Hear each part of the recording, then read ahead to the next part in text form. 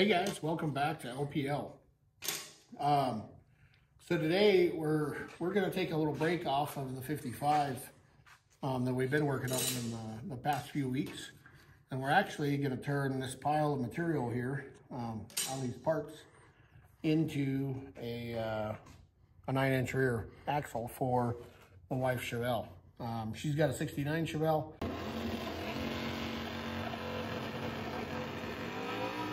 It's got a 12 bolt in it right now, but we're far exceeding its power limits. So this is kind of a kit that we've been developing that'll be for sale at some point. This is a billet 3/8 flange for the front of the 9-inch with an O-ring seal.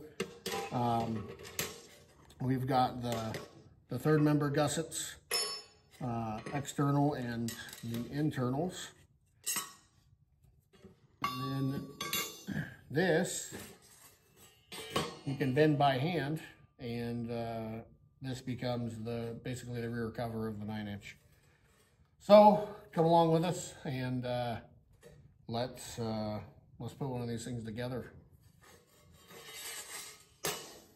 We've got this flat that's been cut. You can see that it's scored. Basically, we cut all this on the plasma, and so we have bend reliefs in it. So the main reason for that is if we ever want to go ship one of these out, we don't have to ship this huge box. It can literally be, this real flat package, and you guys have the ability to DIY your own axle. In fact, this is actually called the DIY 9. So where I'm going to start here is actually I'm going to start hand forming this rear cover to fit the faceplate. So if you look at this, this angle is what this tab has to be bent up to on both sides. So that's a good place to start. We'll just start hand forming this into shape.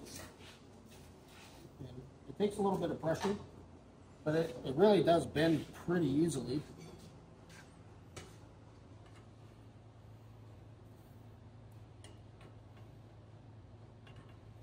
And what I'm doing here is I'm orienting that the DIY 9 is up, and so the drain plug has to be on the right side. So we're not quite there yet.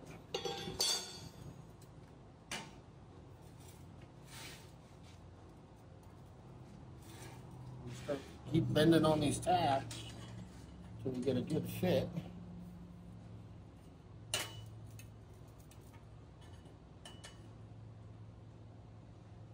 That's a pretty nice fit there. And then we're going to move to the next set of flats. Right there.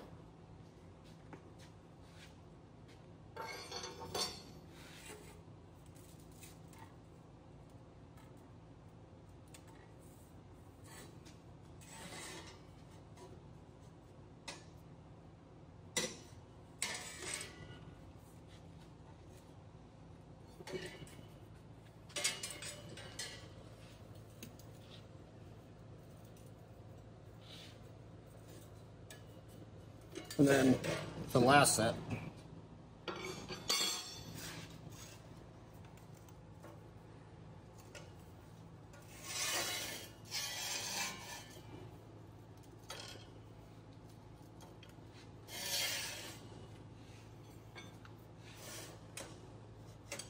Okay, so we're not looking for real critical, preciseness on this setup. We're just trying to get these really close. Because then we're going to start forming these up. So these, like I said, these bend pretty easily. I did grab a leverage device.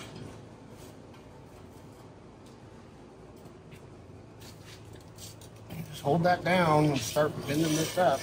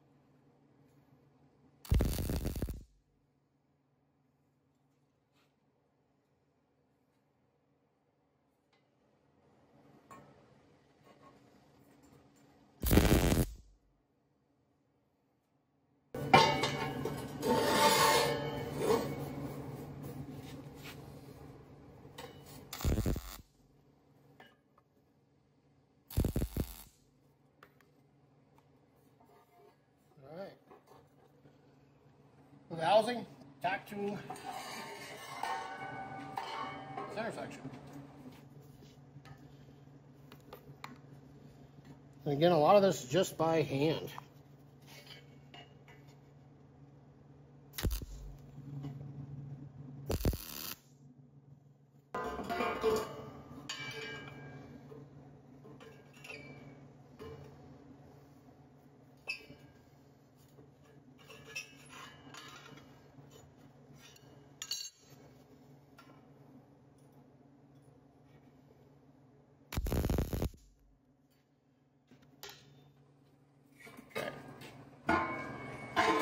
We got our corners all tacked.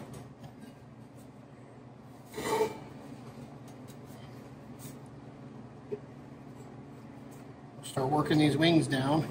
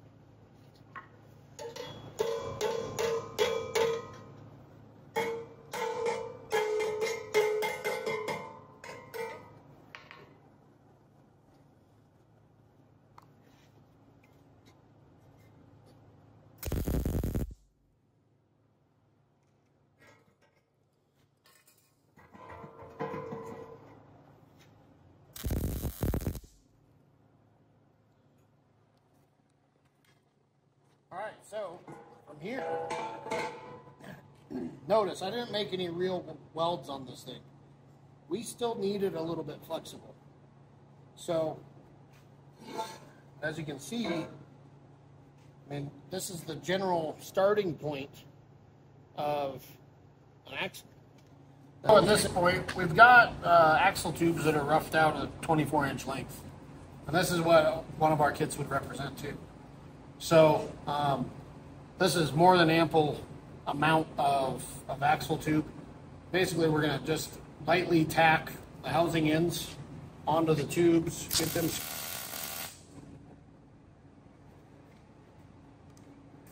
Now when we're doing our math, we know we have that specific axle length we're requiring, but we can easily factor in that total length from the housing end to wherever we need to cut here.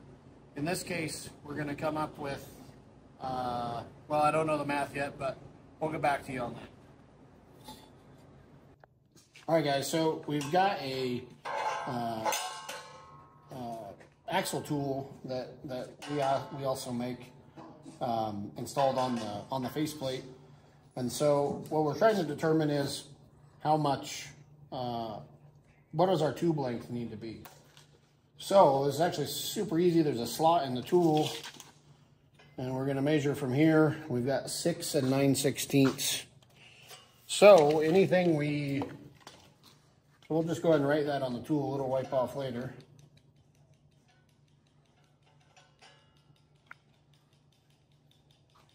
And then from the same slot, I go 5 inches.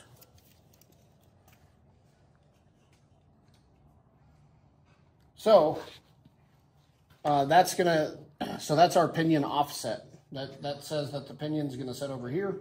And so we're gonna have one tube a little shorter than the other to get that pinion in center line. Now we're looking for a 56-inch long or wide axle from housing end to housing end.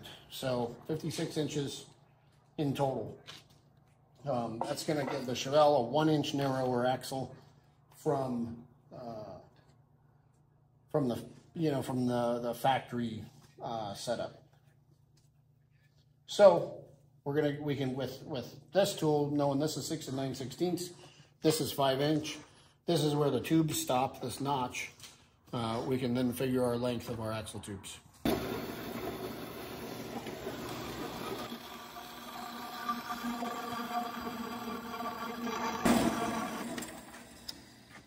All right, so now that we have the housing shape kind of roughed out, tacked up, and these outer supports in, I've got a chunk of tube here, but basically the tubes stop at this point on the faceplate. And so we built these kits to accept either a 3-inch tube, which is, this is what this is, or a 3.5-inch tube, which this would just grow and expand. So these inner plates, these inner gussets, the tube, you know, basically won't go through them. They act as a stop. And so what we want to do, and they should dang near lay flat in there, but they actually go inside of the housing just like that, and the inside of that tube is going to weld to that as well. And as long as it's lined up with this edge when it's in here, the thing's good to go. And again, this is like, we're not trying to be super critical or you know, make this thing super scientific. Obviously, you know, once the tubes go in and we start pulling this thing into straight, all of these tack welds are going to kind of relieve and move around a little bit, and that's exactly what we want. So I'm going to go ahead and tack these guys in, and we'll get moving on to the fixtures.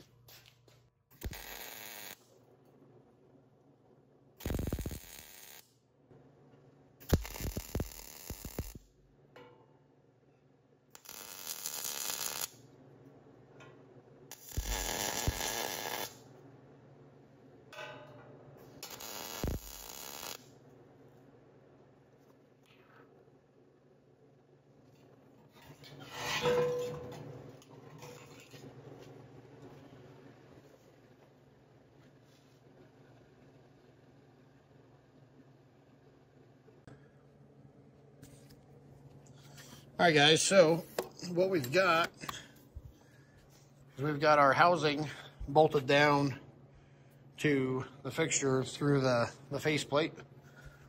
And then we've got these, we've cut our tubes. We previously tack welded our ends. And I've ground and cleaned up the ends of the tubes so they'll slide in and out of the housing ends nicely. And they actually just, those plates we just welded in, that's what we're stopping against because this is the 3-inch tube. So, as you can see, that, I don't know if you can kind of see that internal tube. Anyway, so we've set this all up, and what this fixture is there is a bar. This bar runs the entire length of the housing.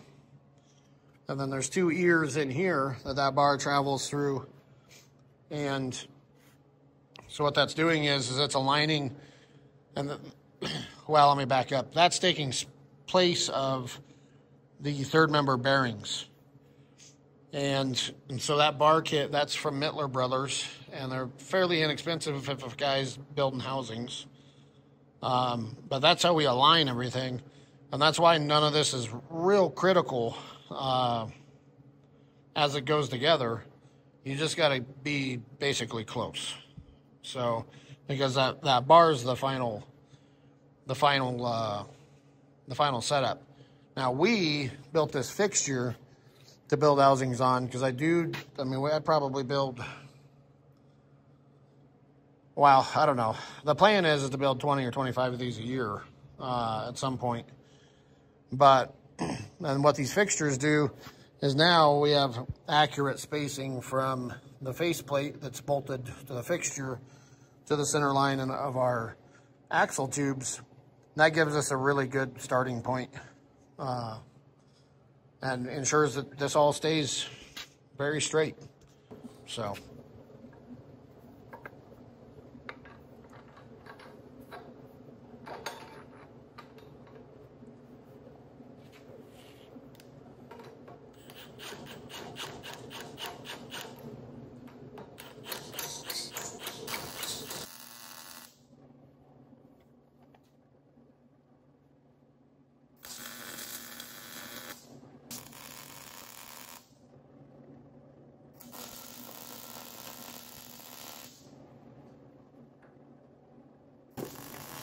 All right, guys, so from this point forward, we're just really going to do a bunch of welding.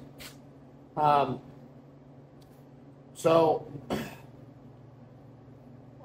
real sense in showing any of that, but basically all of the seams on this third member, around the axle tubes, around the outer gussets, all of that will be 100% welded before it comes off this fixture. And it's a lot of just bouncing around. So the housing, we can weld, you know, that whole line all in one shot, and we can just start working around it. However, like the axle tubes, we're going to weld maybe an inch, and then we're going to move over to a housing end. And then we're going to weld an inch there. And then we're going to move over here and weld an inch. And then we're going to come back and weld the opposite of the axle, you know, where we made the last tube on the axle weld, until this is all 100% welded out. The reason we want to do that is, even though it's fixtured, we don't want to put in any undue stresses. So if you walk around this and really take your time welding it out, you can build this housing on your bench at home, just so it's flat, and have really good success with just some spacers and clamps and things like that to basically achieve the same thing we've got going on with the fixture. So I think I'm going to wrap up the episode here. Next episode, we're going to be talking about putting some A-body suspension on this, and I've got a lot of really trick stuff for that. That's you know, factory style, but way more adjustable than factory for my wife Chevelle. So like, subscribe, come back next time, see the next video on this housing, and we will catch you on the next one. Appreciate you guys. Thanks.